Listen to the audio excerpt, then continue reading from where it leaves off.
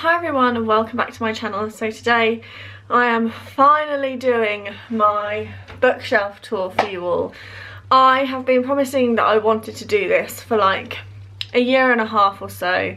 I never did it. We then moved and I've put off doing it for a really long time just because it's a lot. And I wasn't too sure as to how I was going to film it, but I'm literally just going to go by shelf and just list off what I've got, how I've sort of organised it, and I might do like my favourite books on each shelf. I think my bookshelf holds around 200 books and I've only read like 60 on the shelf, so this is like my TBR and also books that I have read. This isn't my only bookshelf, I actually have two. This is the one from IKEA, this is a £35 one. It's the Billy bookcase, but I've actually got a second one which is half the size. So it comes up to about here, the midway point, and that is over in my conservatory. But the books on there are my American books, which are different size and different height. Series that I've read out there, and books to be read, and miscellaneous books on that shelf, and I've got like cookbooks and stuff. So if you want another video of like what's on my second bookshelf, then leave me a comment below and I can do that. But this one is just going to focus on the main one in my bedroom.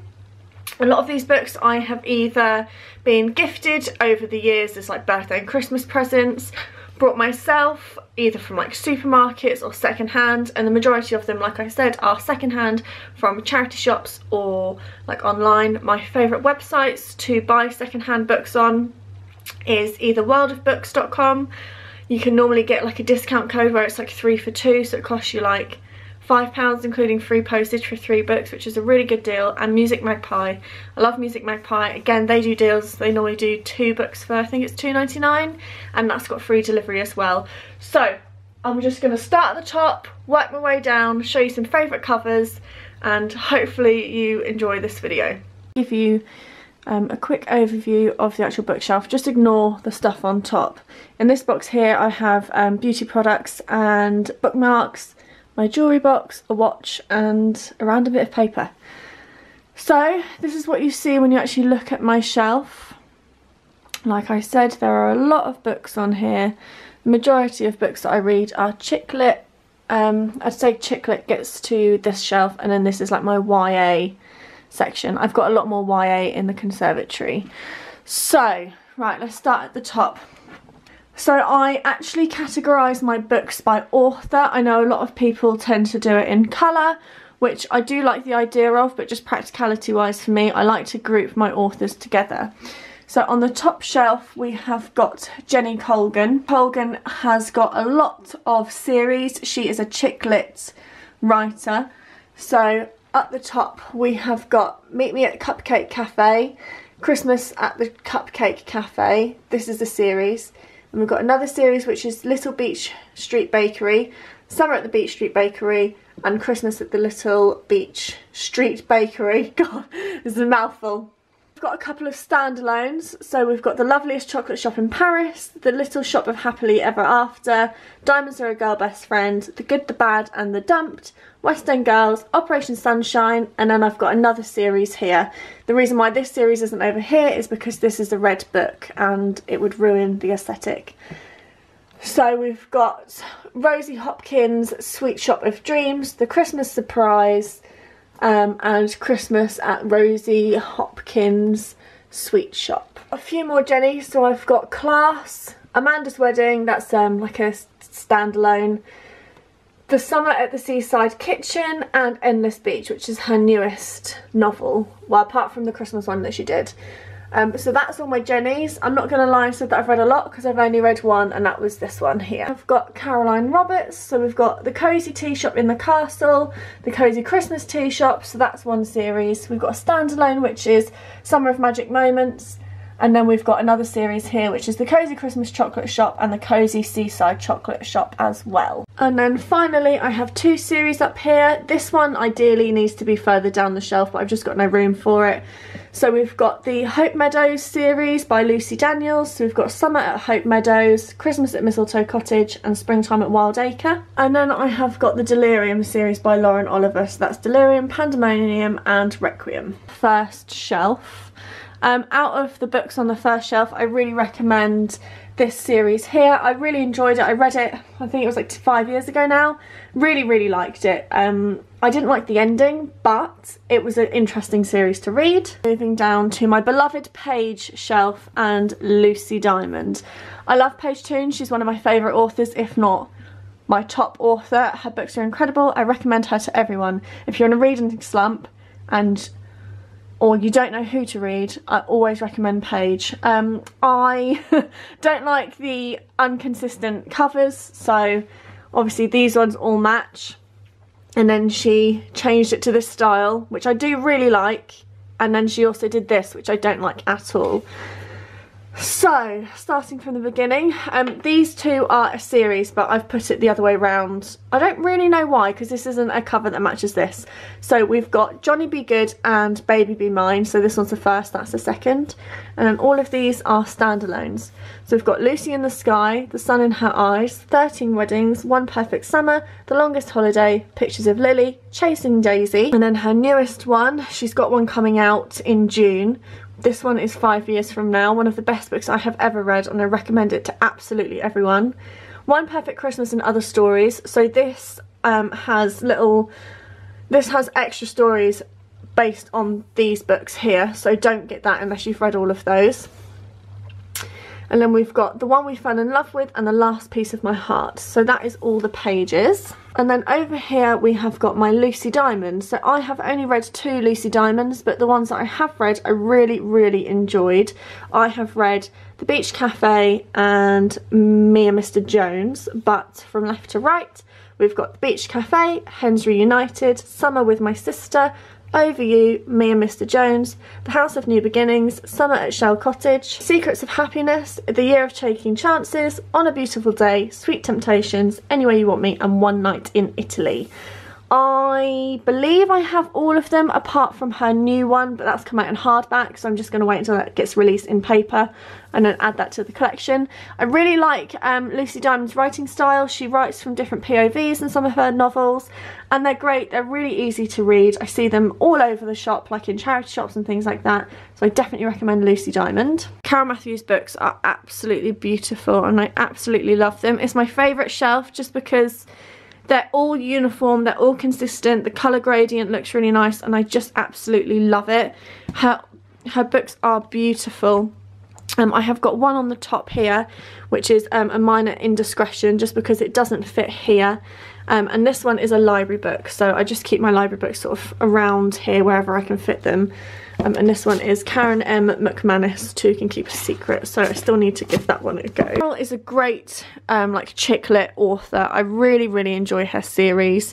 They're just really well written. So here we have a series which is the Chocolate Lovers Club, and that consists of the Chocolate Lovers Club, the Chocolate Lovers Diet, the Chocolate Lovers Christmas, and the Chocolate Lovers Wedding. That is one series. We then have a couple of standalone Christmas ones. So we've got the Christmas Party, Calling Mrs. Christmas, one of the best Christmas books I have ever read. I love that one so much.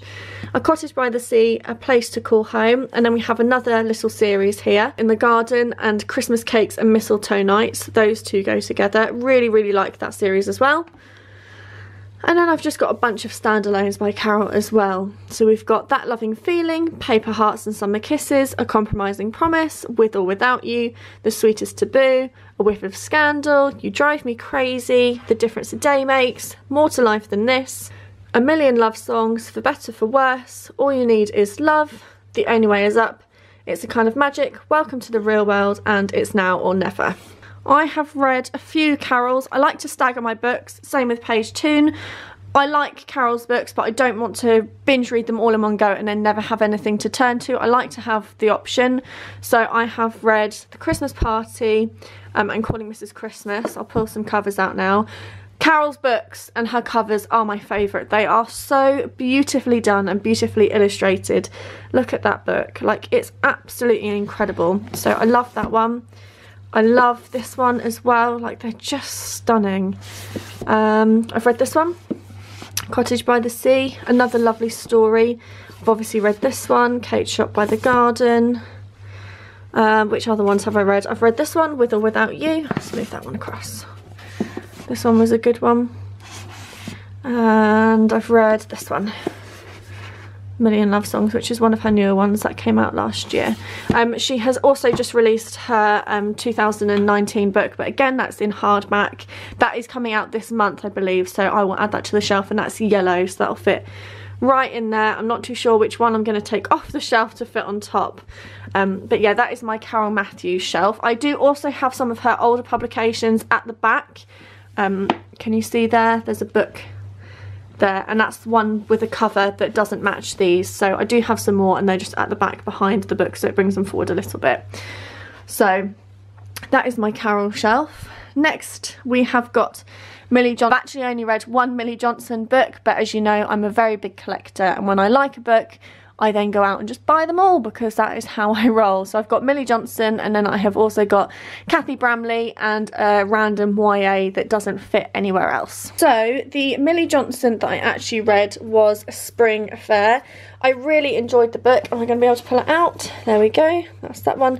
I really enjoyed the book when I read it, but I just haven't gone to pick up any of her other books. I don't know why. I really enjoyed it. I prefer her over some other authors, which you will see and learn about in a little while. But let's start from the beginning. So her covers, I will also say, are really pretty. I like how they are all uniform. So she's kept the same font, even though she's slightly changed her spines, like these have the girls. And she's slightly changed the font. I like how it's all still uniform and it still goes together. So from where the girls were at the top, they're now in the middle. So I just like consistency when it comes to spines. We have got The Queen of Wishful Thinking, The Perfectly Imperfect Woman, The Mother of All Christmases, Sunshine Over Wildflower Cottage, The Tea Shop on the Corner, Afternoon Tea at Sunflower Cafe, White Wedding, The Birds and the Bees, Here Come the Girls, It's Raining Men, A Spring Affair, A Summer Fling, An Autumn Crush, A Winter Flame, and The Yorkshire Pudding Club. I'm actually going to try and read a Millie Johnson very soon, because I did enjoy the one that I read. I'll just show you a couple of her covers as well, so you can see they are very, very pretty, really nicely done. I quite like this one as well. I can get it out. So yeah, let me know if you've read a Millie and let me know your thoughts. I don't know why I haven't picked up any others. On the top here as well, I've just got some Debbie Johnsons just because they don't fit. So this is a series, but you can read them in any order. It doesn't really matter, but some characters are flitted in between them, I believe. Got Summer at the Comfort Food Cafe, Sunshine at the Comfort Food Cafe, and Coming Home to the Comfort Food Cafe as well.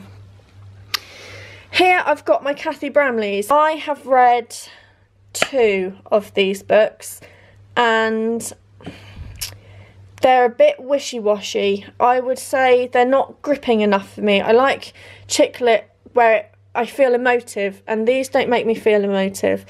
I love the covers. They are beautiful, beautiful covers, and I'm glad I've got them. I think they're going to be something I read in like 10 years time. I know it's taking up space and I know it's silly, but I got them cheap. So the ones that I have read is the Lemon Tree Cafe and the Plumberry School of Comfort Food. I believe it's best to read them in publication order, which is why, again, I haven't read them. I get put off reading series when I have to read them in a particular order. I think I have to read either one of these next, but I don't really fancy reading that. I might want to read this one, but I might not be able to read that because it might spoil that, if that makes sense. So unless it's a dedicated hardcore series like the Chocolate Lovers Club, it does put me off, but never mind. So we've got the Lemon Tree Cafe, Hetty's Farmhouse Bakery, the Plumberry School of Comfort Food. I didn't like that at all. Appleberry Farm. No, not Appleberry. Appleby Farm, sorry. Ivy Lane, A Match Made in Devon, Wickham Hall, White Lies and Wishes, and Conditional Love. And then my random one here is Cecilia Ahern's Flawed, which I highly recommend. Love that for YA. The covers, like I said, are absolutely stunning. She's just released a new one. Again, I don't have it. Damn it. But I will get it. I've only been able to put my tripod down, so I've got both hands now, so I can...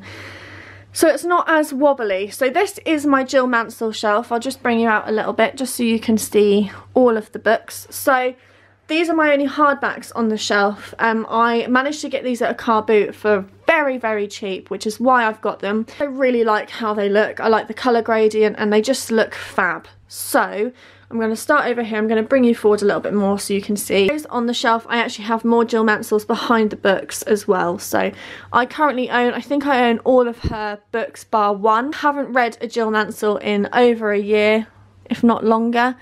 I like her book. Some of them are quite dated just because she's been writing for such a long time, and I do sometimes get the vibe that a Jill Mansell book is catered for sort of like the older chick lit vibe as opposed to like the younger style. Here we've got Miranda's Big Mistake, Good at Games, Head Over Heels, Making Your Mind Up, Solo, Nadia Knows Best, Two's a Company, Falling for You, Staying at Daisy's, You're the one you really want, Perfect Timing, Open House, Millie's Fling, Thinking of You, Mixed Doubles, and then I've got my hardbacks. So like I said, I got these for a really good deal.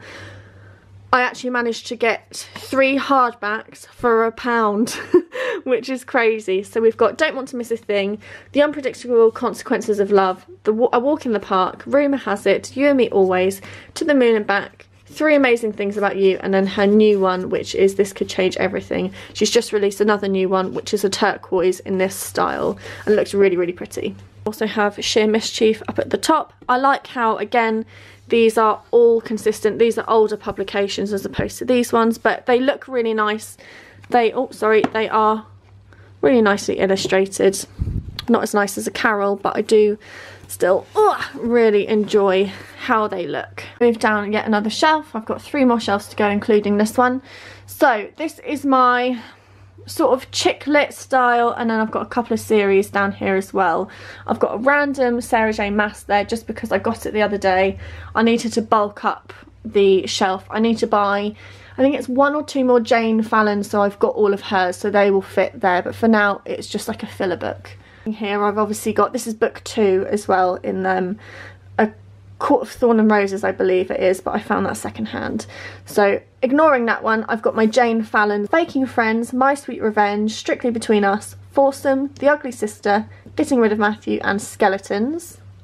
And out of these I have read Faking Friends and Getting Rid of Matthew. I've got some emotive chick lit, which is by Danny Atkins. I've read a lot more of her books, but I've got them on Kindle, and I really, really recommend these. These are my 2 favourites, and I found these in charity shops, which is why I brought them.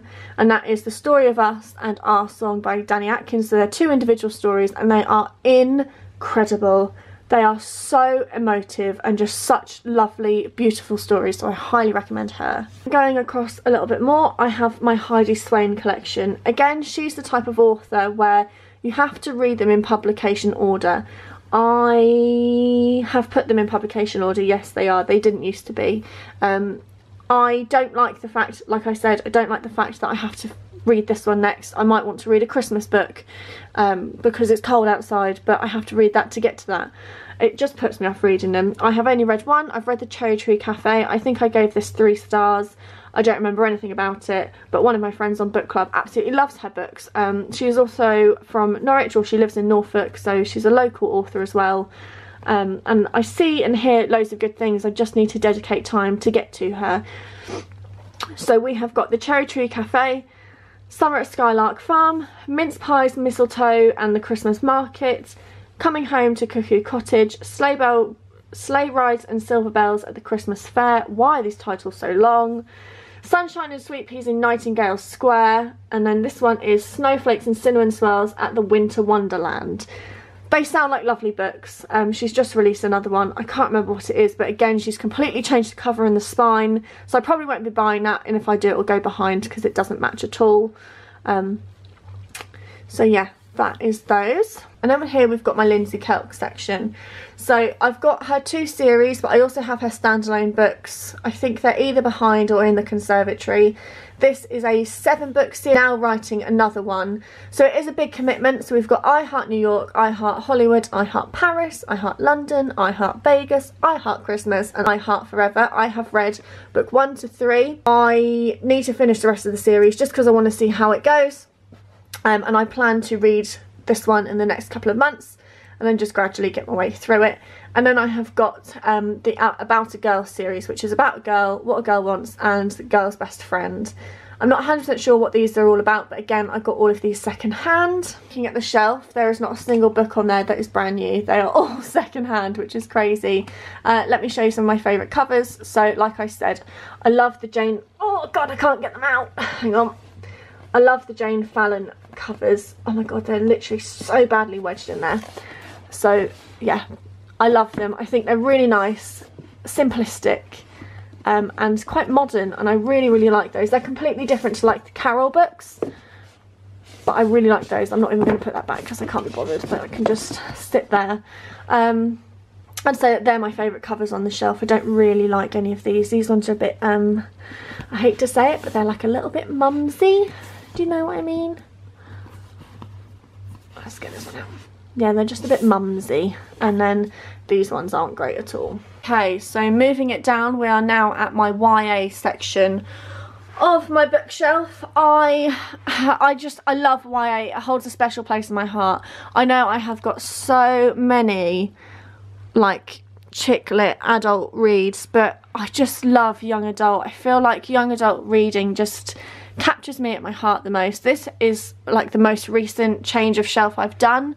I didn't have these books on my shelf for a really long time. They're actually in the conservatory, but I took out a, what is it called, a chick lit author, and replaced it with these because I loved these books. Here I have got my Cassandra Clare books. She is one of my most recent authors that I have read, and I absolutely devoured the whole series. She's really, really hyped about on BookTube, and I got put off reading it for so long because of how hyped it was, and I really struggled to get into it because it's a different world, different like sayings and weird words for things, but once I got used to it after book 2, I was absolutely hooked. So Mortal Instruments series, like I said, by Cassandra Clare. So we've got City of Bones, City of Ashes, City of Glass, City of Fallen Angels, City of Lost Souls, and City of Heavenly Fire.